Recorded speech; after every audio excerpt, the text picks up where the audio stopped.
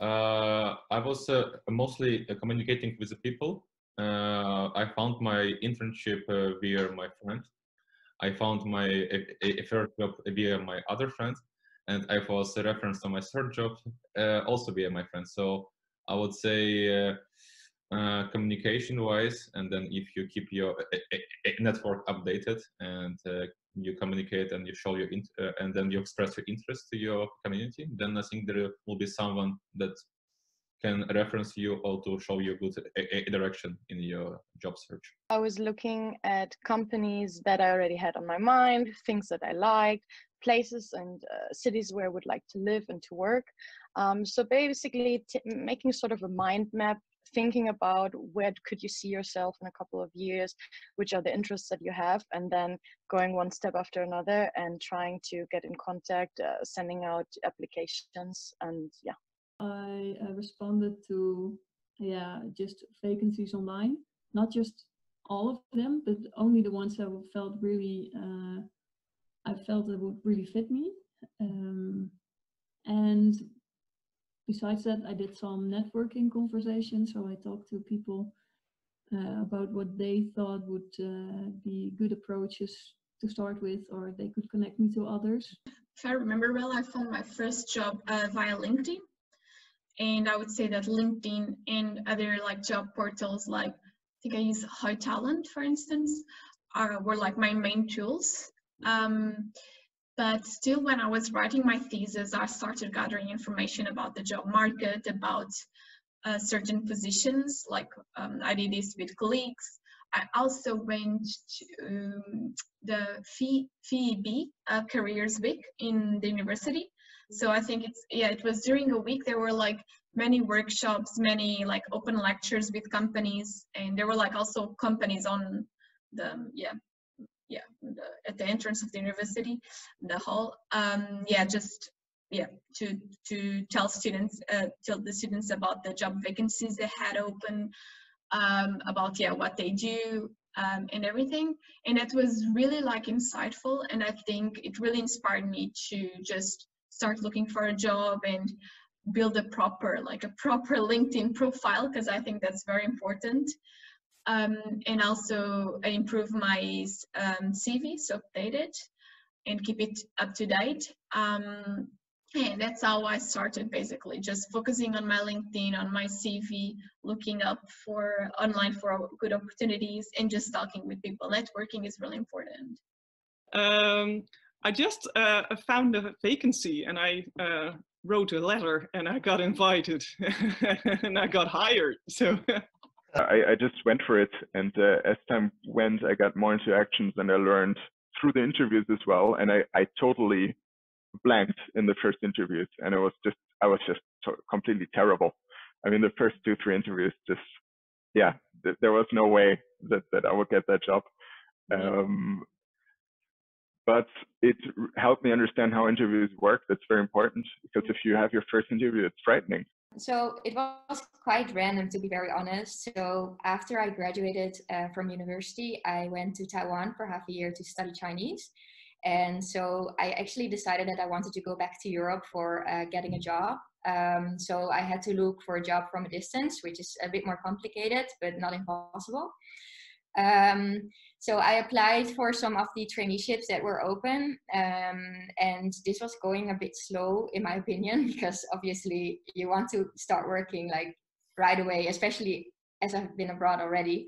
So then a friend of mine, he was working for this foundation already, and he was saying that there was a position coming up, and it was in the healthcare segment. It was a European project, and it was in Berlin, which were all things that really sounded attractive to me. So I decided to just apply, and basically that's how I got my job. So really random, via, I would never have found it online.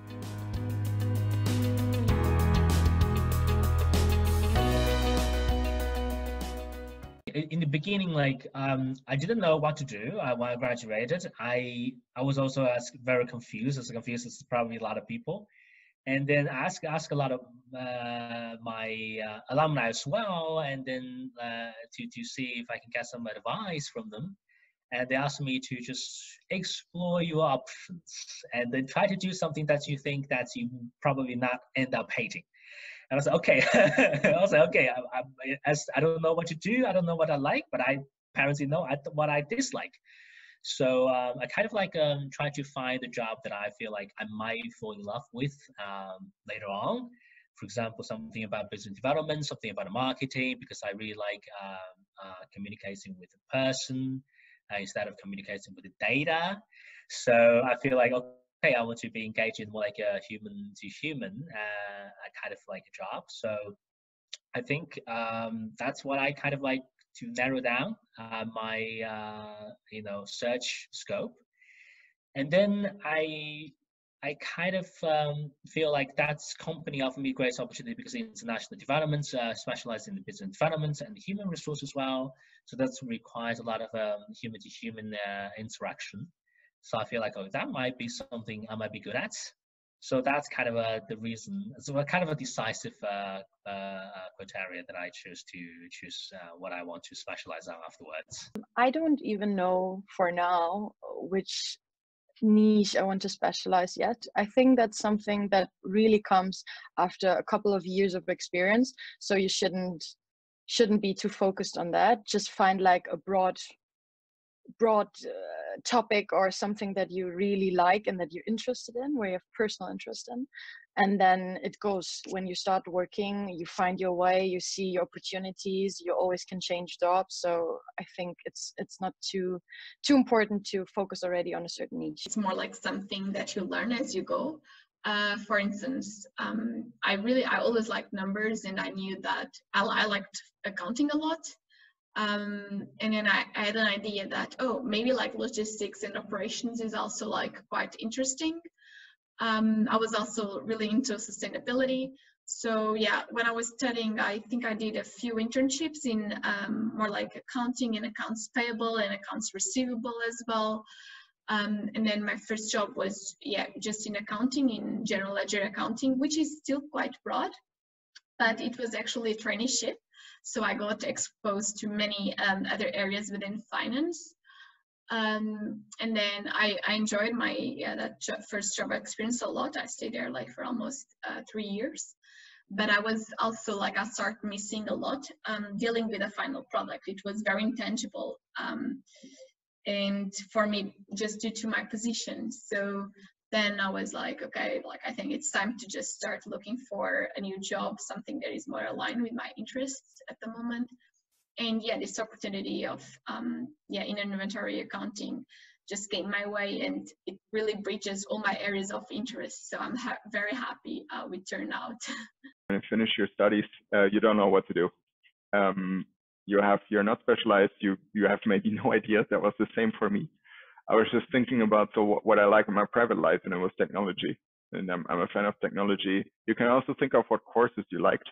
That was connected for me. I also liked, I think it was information systems was called the course. I'm not sure. But just think what was the most fun for you in university? If you have no idea, right? That can usually help. And then again, just apply for different positions, have interviews, ask recruiters. You can also, they're recruitment agencies, and it's literally their job to figure out the right position for you. So don't be afraid to just write someone and say, hey, look, I have I have a master's, or I soon have a master's. I'm going to be on the labor market, but I'm not sure what I should do with this. Maybe you can help. And they will be interested in helping you, because not only is that their job usually to figure out what you want, but also they get commission if they give you a job afterwards.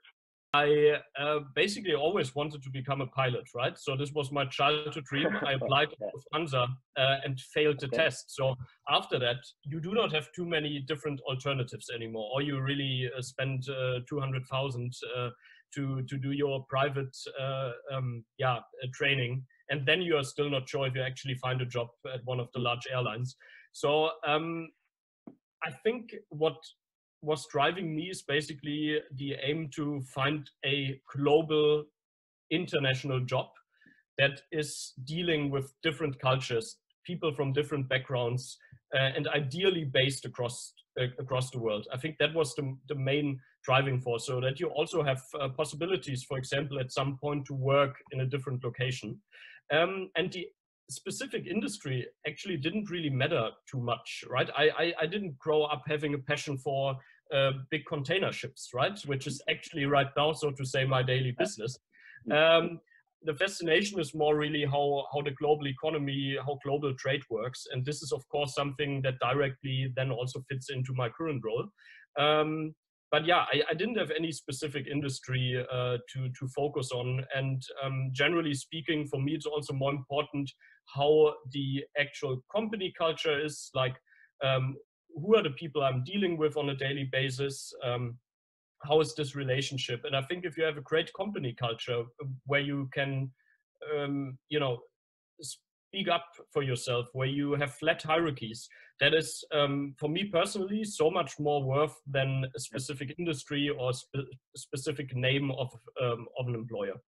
I knew I wanted to work for a small company.